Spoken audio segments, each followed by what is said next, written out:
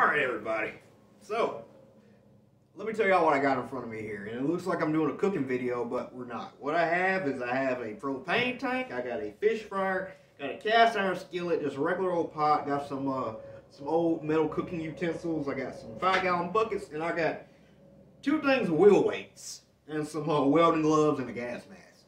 Oh, and a fan. You guys are probably wondering what I'm doing, and I'll give y'all 3 seconds. Just pause the video, give y'all 3 seconds. Post in the comments what y'all think I'm doing right here. I'll wait. Okay, time's up. What we're doing, guys, is I'm going to be doing kind of a vlog series on bullet casting. Guys, I started watching a couple YouTube channels about a year and a half, 2 years ago, and it's really got me interested in bullet casting. Those channels were mainly Fortune Cookie 45LC, Elvis Ammo, and Country Boy Prepper. Those 3 channels, those are mainly bullet casting channels. They're also reloading channels, but for the most part, they're really well known for bullet casting, making your own bullets out of lead, like scrap lead. And guys, with the stuff that's been going on lately, it's been getting harder to actually just find ammo. Even for us reloaders, as y'all know, I'm a reloader. I've been reloading for close to, I think, about 5 years now. And even for us, it's getting kind of, I'm not going to say expensive, but it is cheaper than buying it, but still, it's getting kind of harder to find certain bullets, especially primers. It's just getting a little less cost effective. And guys, I really just want a way I can go out and just plank and maybe, you know, just have bullets to shoot, you know, and I have to spend a ton of money. And watching, especially Country Boy Prepper's channel, he was doing videos of casting your own bullets. He was making like 223 cast bullets for under, I think it was like under like 10 cents a round, 9mm, cheaper than 22. 4570 gallery loads and stuff, and he was doing all out of scrap lead. He was doing range lead, but him and recently Cast Full Lead Taco, his videos have been really getting me into it.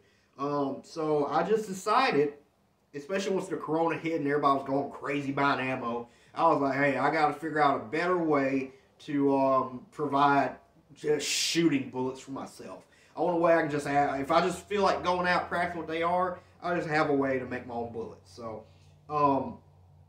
yeah, I got a couple molds. I got a little lead pouring thing. I've been trying to get a good amount of stuff. I'm not just going to show it all to y'all right now.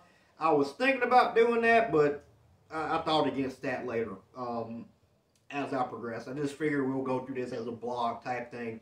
I learn, you learn, maybe y'all can give me advice. But yeah, so I do have some experience casting lead, mainly casting fishing weights. So that's where I do have some of this stuff from. I was casting fishing weights out of wheel weights and selling them online to make a little extra money for reloading supplies. So I have my sorting buckets. I have I got a box here and a bucket here of wheel weights I get from a tire shop. I got some utensils, my fryer and my fans and stuff, so I already know kind of how to set that stuff up. But again, this is slightly new territory for me as far as the bullet casting goes. I have been researching, I've been watching lots of videos, I've been on castbullets.com, and guys, if you are interested in doing this, highly recommend you guys check out Cast Bullets. That's Cast, C-A-S-T, Bullets, B-O-O-L-I-T-S. Apparently, when you start making bullets out of cast lead, they become bullets and not a bullet. I don't understand that, but that's apparently how it works. So yeah, in today's little video here, I found out my new camera here works extremely well at night. It's like 9 o'clock right now. The sun's been set for about 3 hours. And I'm already not out, so I figure we're going to do this at night. But anyway, I figure we can just make some ingots real quick. So all we're doing, as far as making ingots, is we're taking this lead, sorting it. These are all wheel weights. We're sorting these out. And then we're going to separate them by either clip-on or stick-on. And then we're going to use our fryer here to melt them down. And once we melt them down and become molten, I have a, where is it actually? I got a muffin pan that I burnt all the non-stick stuff off of it. And we're going to pour it, that molten lead, after we clean it out, flux it out. We're going to pour it in those ingot molds, and that's just going to make it easier for us to like melt it down. It's going to give us kind of a general deal. So, with all that being said, let me set all this up real quick. We're going to set it up the way I do when I'm melting my fishing lead up. And yeah, I'll turn it on, and I'm probably going to turn this on for some heat, because it's like 46 degrees out here, kind of a little nippy. For us southern guys, it's kind of cold. So I'm probably going to turn it on for some heat, and we're going to sit out here and sort some lead real quick, make some ingots. So give me about 3 minutes, and I'll have all this sorted out.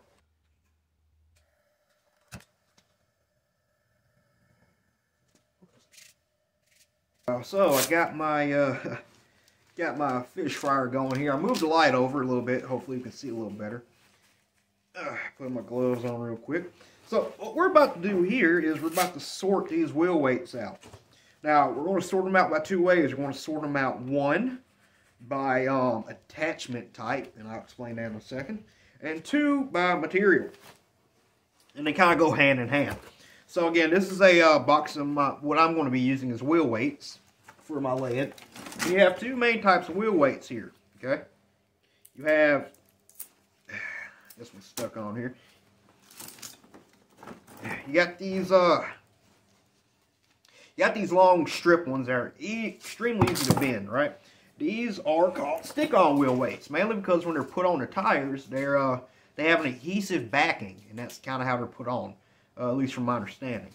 And then you have clip-on wheel weights, right? And these are a much harder lead alloy, okay? And they have these little clips that go on there to attach to the tires. Now we don't need to separate them, but it's better to separate them, and I'll tell you why. Well, one, we need to go through each of these and make sure they're actual lead, because as times progress, lead has for environmental reasons, this and that. Companies have stopped using, they're moving away from using actual lead for these wheel weights. Some of them are zinc, some of them are steel, and we need to make sure it's just lead, right, or it's lead alloy. So we got to go through here, and I'm going to show you how to check. And the second reason is, as you see, this one's easily bent. That's because this is a soft lead. Stick-on wheel weights, from my understanding, they're BHN, which is kind of the way lead is rated on its hardness or its purity. Their BHN is a much lower number than these stick-ons, okay? So, say we want to make a cast bullet that's going to expand really good at a very low velocity. I don't know, say for like pistols or something, you would probably want to use a softer lead. So, we would have a bucket of the soft lead, or you just need something that needs a soft lead. You have this in a bucket by itself. Or say you need a, like we're going to need something we can push at a slightly higher velocity, so it has a higher burning rate, meaning it melts, melting rate, meaning it's going to melt at a higher rate, which means we can push it faster. We're going to want something that's a little harder, that's maybe like a 15 BHN. That's something we're going to want the stick-on wheel weights for. So then we're going to put them in a bucket. I got 2 buckets right here. And one is the stick-on, one's the other, and everything else just goes back in the box. So the way I check is, you see I'm wearing gloves, make sure I'm getting the lead residue. All I do is, this is a pair of side cutters, and all I do is I take it, and I just snip that lead. See how that leaves a good mark? Only lead is going to do that.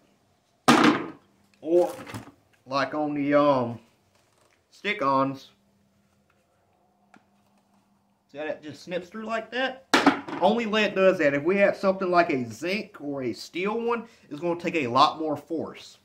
Elvis Ammo also showed he did a tap test where he could take one and he would, see how it's a really dull tap? Whereas here's a piece of steel right here. That's kind of a louder tap. He would tap them and see, but that has led me astray. So I just like to nick them. And if I'm not 100% sure, like some of the zinc ones are actually pretty soft. I think this is a zinc one. I'll just leave it in the box, and I might come to it at a later date, because zinc will mess up some of your bullets. It will mess stuff up. Apparently, I really need to rebuild my my little lead melting pot, because I managed to get some zinc in there, and it's corroding my pot. So that's really all we're doing. It seems like it takes a long time. It really doesn't. So I'm just gonna go to this box right here. See, like, here's a zinc. I think this is a. See, this is your Steeler zinc, and see how that rings like a bell? Where here's a lead one. It's super dull. I'm gonna go through this box real quick, and again, I've done this with fishing weights a lot, and I can kind of look at a lot of them and tell. So I'm gonna go through here real quick, and I'll probably just fast forward through all this.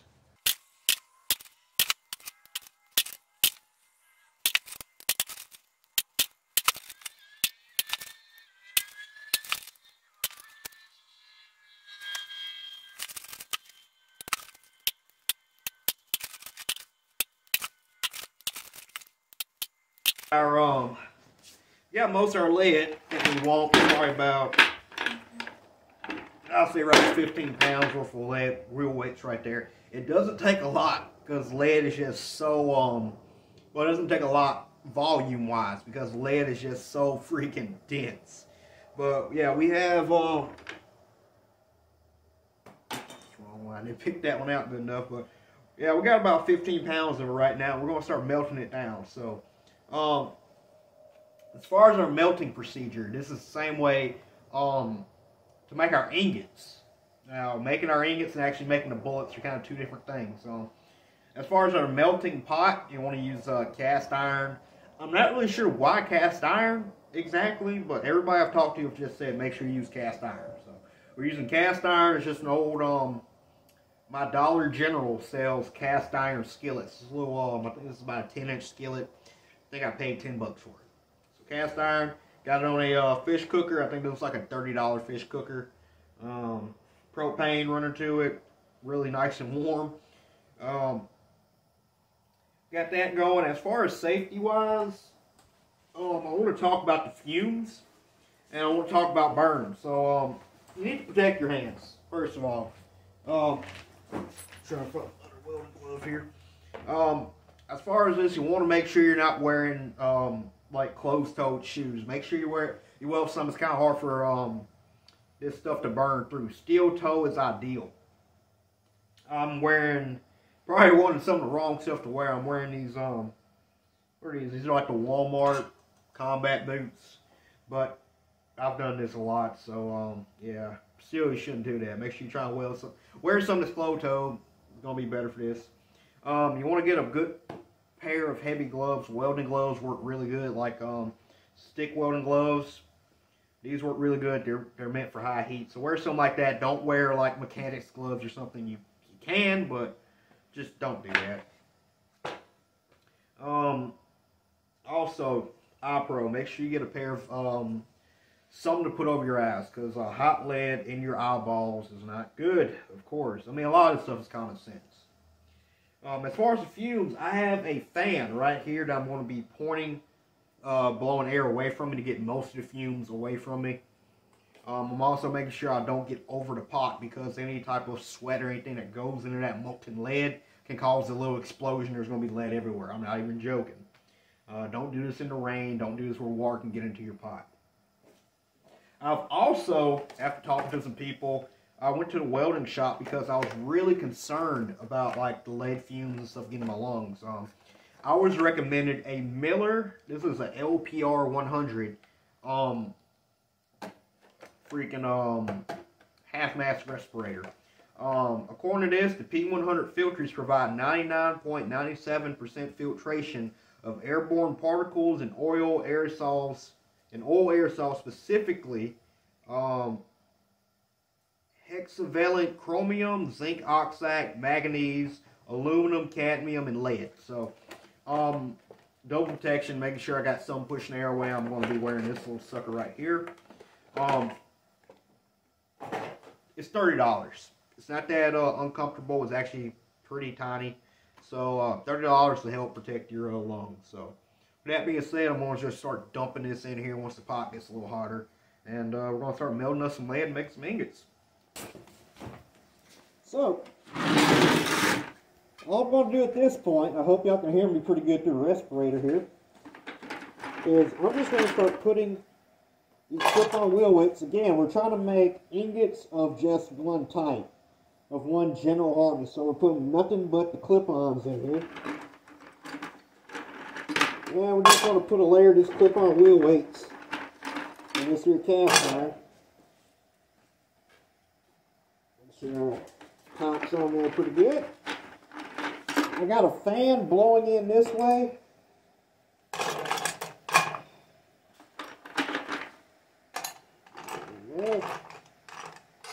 It's going to take a little bit for all this to get the temperature to melt down.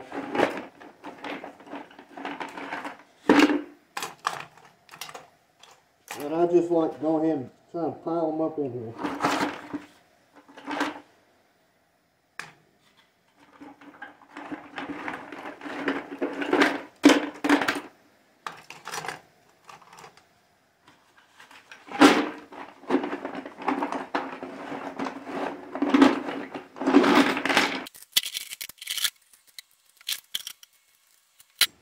Alright guys, so I'm going to let this all just kind of melt down. I'm trying not to add any extra more. I want to put all this in right now because there might be water in any extra we add. So that's been advice I've been given. So we're going to try to just put all this in here, let it melt down to where it starts to get pretty liquid, semi-liquid. And then we're going to use a metal slotted spoon to start getting all the clip-ons, and we're going to get all the top dirt out of it. So we're going to let this melt down, get in a nice liquidized form, and then we go on to the next step.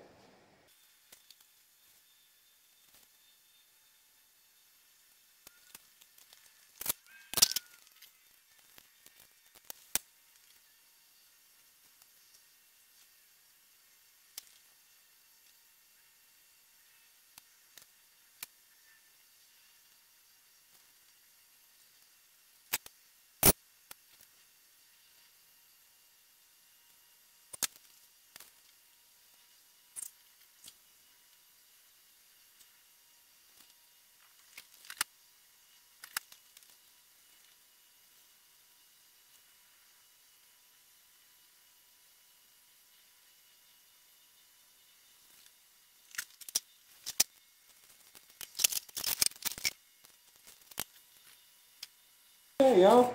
So, as you see, our lead is basically completely molten. You pull off like that, you have that beautiful, almost like a mirror. So now what we're going to do is we're going to take a slotted spoon. You actually kind of want a little bit of slots in this, but we're basically just going to try to scrape all this extra off the top, and I got a pot here and I'm just going to dump all this in for scrap metal.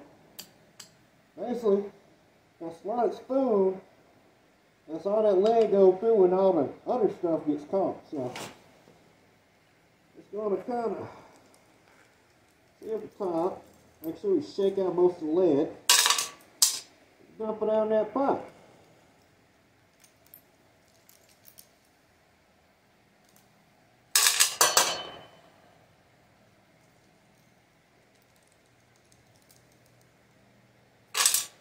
I'm going to mix this a little more just to make sure I get all the lead I can. Now most of the impurities, since lead is so heavy from my understanding, most of the impurities are going to rise to the top anyway. So by mixing it, any type of lead we have stuck it in metal pieces, in my thought process is going to make sure it melts and everything else is going to rise up. So, make sure we get that. I'm going to let it heat up a little more.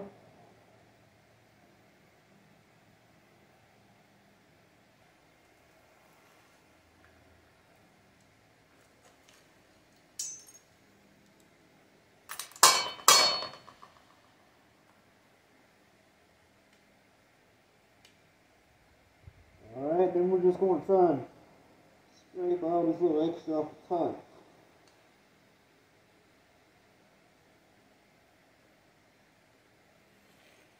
Scrape the edges.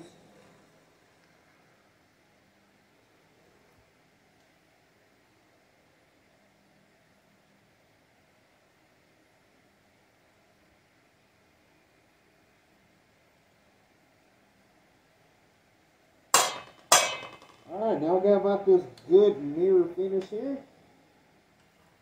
We can probably scrape some more off of there.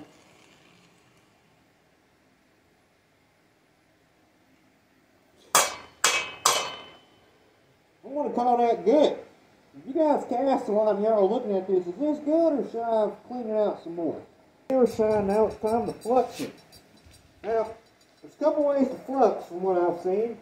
You have sawdust, or some people that use some special stuff they make, but candle wax has been like the most, general thing I've seen people use to flux.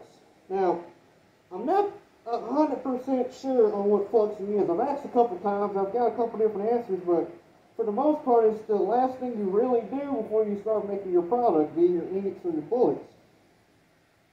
And from what I've been told, it really just kind of brings any extra little impurities up and lets you get it up real good. It really purifies your mixture. So what I got right here is just a paraffin candle. Old one I got, I kind of chunked it up some. You don't need a whole bunch, but you need a good bit so it goes all over. So I'm going to just pour this in here and get back, because this is going to catch on fire. So just going to put that in there. I see it catching, so got some more. Really, I'm just going to let that kind of burn itself off when I move the camera back.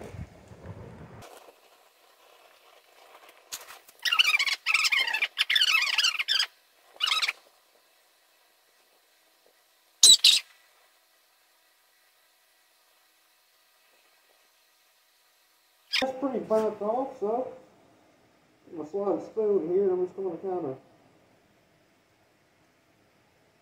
rake all that top off.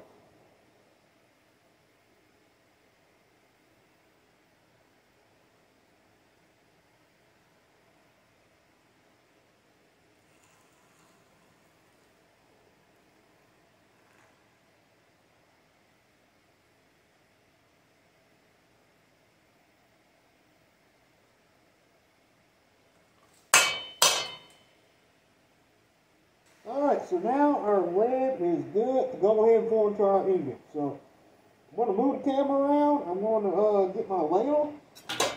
I just use this here ladle to pour my ingots. I'm just going to put it in here. Kind of let it get the temperature.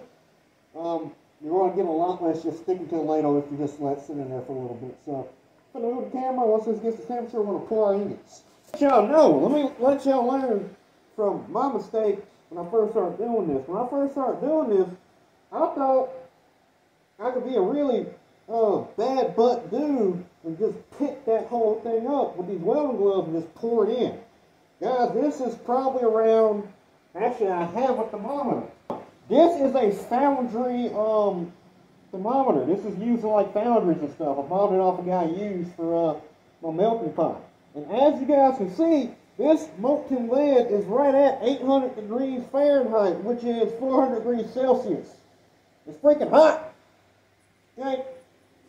These welding gloves are not really made to do that, and just standing over it and trying to pour it, this whole thing probably weighs close to 30 pounds of just pure lead. It's not something you want to do. The easiest thing to do is get you one of these metal ladles. It needs to be a metal one, and just scoop it out. Okay, and as you see, for my ingots, you can buy really the fancy ingot pans. I'm planning on doing it eventually, but right now, I have a muffin pan. That's been, it's better than a cast iron one, but I got one that doesn't have the non-stick stuff in it. It's been burned out or whatever. But all I'm doing, just getting a good scoop of it, making sure my feet are awake, and pouring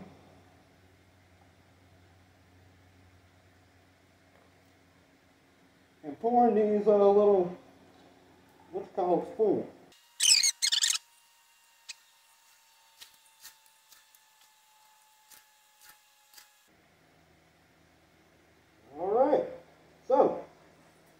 forget, this molten lead is 800 degrees Fahrenheit. It cools down fairly quickly, but it takes a minute to set up. So let it set up completely. When you think it's set up, take you a piece of metal, a good sized nail or something, and kind of jam it. Okay? If it can still go in, it's not completely cooled, and you can pull it out, and you also have a molten puddle when you mess up an ingot. So just let it sit in. This is kind of why you want to have a couple different ones, and I'm going to end up getting some. So I'm just going to let this sit, cool down, and yeah. Well, it's been about 10 minutes. And well, it's still pretty hot though. There's still one.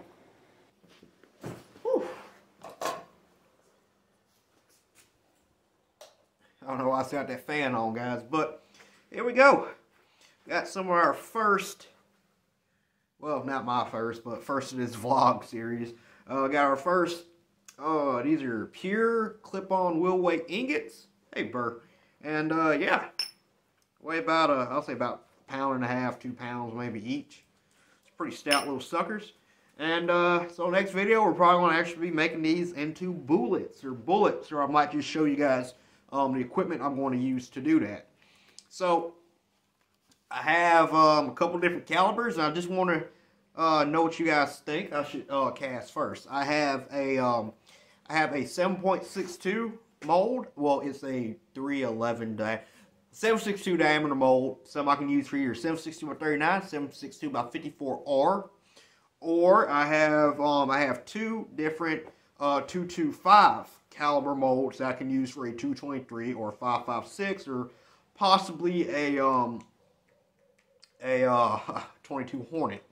So I want to know in the comments, y'all hit me up in the comments, tell me which caliber y'all think I should do first, or which one y'all want to see me do first. It doesn't really matter to me, guys. I'm probably going to try and do all of them. So then again, with all that being said, first ingots, probably going to make some more. Hope you guys are enjoying the vlog. Any type of comments or whatever, or help you guys can offer me, just leave it in the comments. I highly appreciate it.